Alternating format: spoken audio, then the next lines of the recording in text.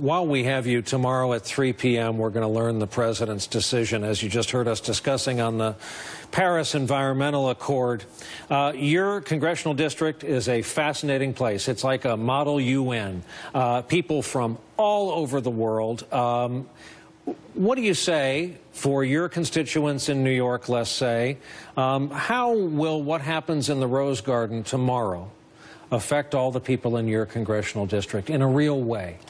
Well, this is a district that was impacted adversely by Superstorm, which was a shocking storm that occurred in October of 2012, and clearly for the overwhelming majority of my constituents is a result of the climate change, the global warming, the sea rise that we've seen across the world in recent times, in part because of man-made activity.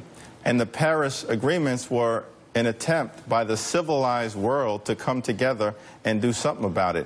It appears tomorrow, if Donald Trump is in fact going to pull out of the agreement, that he's willing to side with Steve Bannon as opposed to the civilized world and join the limited company of Syria and Nicaragua. That would be unfortunate. We should put clean air and clean water ahead of a campaign promise that Donald Trump recklessly made.